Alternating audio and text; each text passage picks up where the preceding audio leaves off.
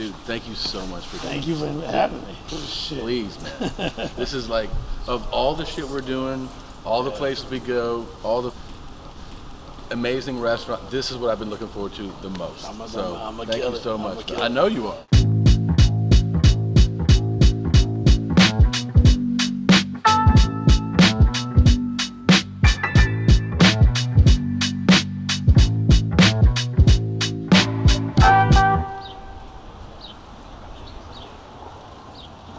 Do you want me, because by the way, one of my favorite parts of this whole thing was when you were like, do you have any requests or just want me to do my thing? I was like, do whatever the f you want. Yeah. You can play fart sounds for an hour if you want. I have that already in the Okay, great.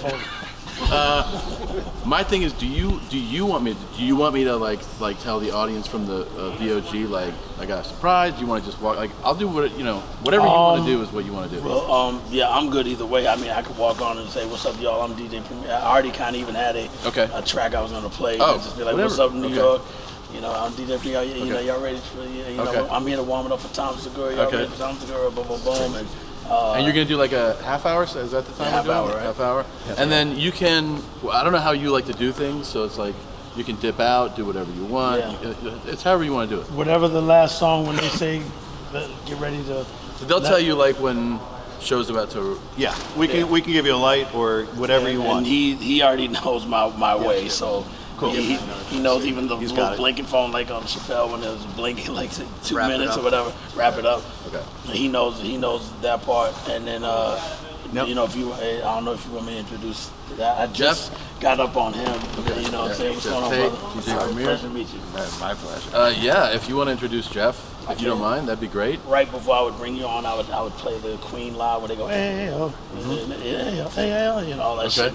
And then he goes, all right, and the crowd screams, and then right when I do that, I go, ladies and gentlemen, put your hands together. Yeah. I was going to actually play Militia. Okay. Oh. It's militant. It's march on stage. Yes. And just all you do is just give me a look like fade it out or whatever, and I'll walk. I really feel like I'm terminal, and I have like a Make-A-Wish thing going on. And they're like, "You're to die next week, and we set this up for you." I'm like, "Okay, cool, man. Please give this video to my family." By the way, I think because like normally what happens when these shows is when they kill house music and house lights, right? Yeah. And I get on the mic, so they recognize my voice, and I'm like, and they get excited. And I think it might be. I mean, we could try it tonight, and then if it's something we do it again at the Hulu, I just go, "Ladies, guys, I have like a surprise for you tonight." I think it might be fun. I think you know what would actually be pretty cool is just come out here and go to the center mic. We'll have house totally dark, just a spotlight on you. Okay. At that point, maybe even have the rest of the stage dark. I didn't think of that. Yeah.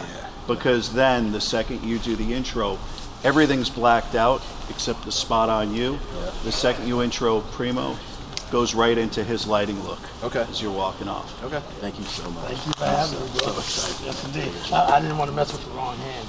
It's all works now. How's this one? Oh yeah, ladies and gentlemen, I have a very special treat for you tonight. 1, 2, tickle my shoe. La la la. Okay, yeah. Sounds pretty good. Yeah. Ladies and gentlemen, Disc Jockey Premiere.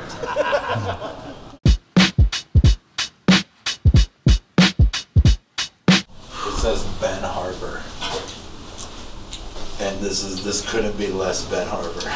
His little guys. Yeah, like on the show. They were like, yeah, some guy with glasses. I was like, you look like the city of Portland talking to me right now. I was like, get the fuck out of here. What did he say? He goes, oh, I was like, oh, he was like, Big Cal was like, when's your show coming up? And I was like, oh, when's your next show? I was like, oh, Indianapolis I'm actually gonna be. And then he was like, this guy Sean Latham, who's the $20 chef on Barstool, who's from Indianapolis. What are you opening for Sean Latham? And this kid said, I was like, who are you? I was like, what are you talking about? I was like, yeah, I'll admit I don't have a lot of tickets sold in Indianapolis, but besides the point. And then I just started going fucking in on him, dude. All right. Chris. Oh, there we go. We got you a laugh track. You couldn't hear it, but we opening for McAfee. I wish. Fucking that guy. You look like a dumb Gary V. A little bit. You know what I mean? What the fuck? I didn't ask for crowd work. Like a bullshit Gary V. You. What do you do for a living? You try to have a joke where I walk out, but it's just like you look like an asshole. You know what I mean? Like you didn't make it in Euphoria, like one of those guys. Just a dummy. And then I came into KFC because that just happened. Fucking hot. Like the first 10 minutes were just all. His name is KB. I made the first 10, 20 minutes just about fucking destroying KB. Who are those guys I just went in with? I know Big Cat. Who are the other ones? I had a feeling you were going to get yanked in on Oh my God, yeah. They're all like little douchebags. You know what it is? We're rolling? Yeah, of course. You know what it is with those guys? Here's the truth about those guys that were sitting in the bar room. I don't know who they are, but the only one anybody cares about is Big Cat. The other ones, they pipe in with jokes. To me, they're like, what are you doing, open for Pat McAfee? I was like, first of all, I'd love to. He doesn't respond to my messages. Second of all, it's like, who are these people? You know what I mean? Your guys' whole vibe is much more ball busting. Yes. So like guys come in and they see the guys, they're like, hey Jewface, why don't you get me a and he loves it. Great to be in New York City. I don't usually come out at the beginning of the show, but it's New York, so I was like, this is a special place. Special things happen in New York City. It's not a normal place to be, and you get special treats when you live in New York City. And I'm a big hip-hop fan, as you know. This is the birthplace of hip-hop. And I have a special treat for you tonight. Hip-hop royalty. Ladies and gentlemen, please put your hands together real big for my friend, the great, the one and only DJ Premier. Let him hear it.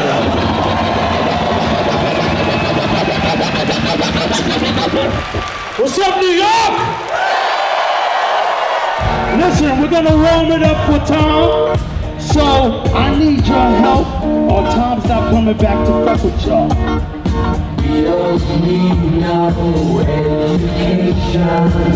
Goes like this.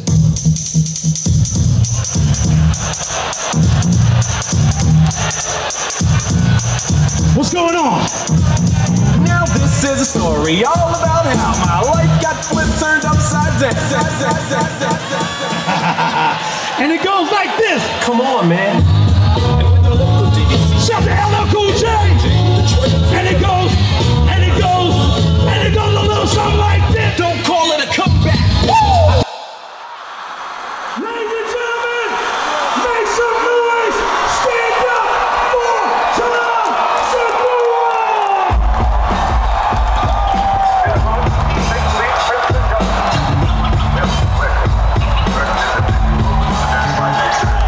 I'm trying to get over an old incident.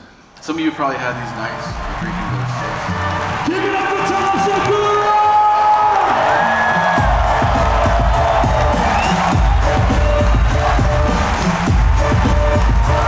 I want my mom to see this, whatever you do.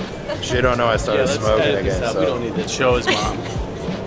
Just as long as you put it on like YouTube or whatever, just don't put it on Facebook. Put it on Facebook. If you put it on Facebook, she'll find it. Anywhere else, she ain't gonna find it. I went on a walk around the Silver Lake Reservoir. This is like 2007 or 8. And I'm going around the reservoir at Silver Lake with Matt Bronger.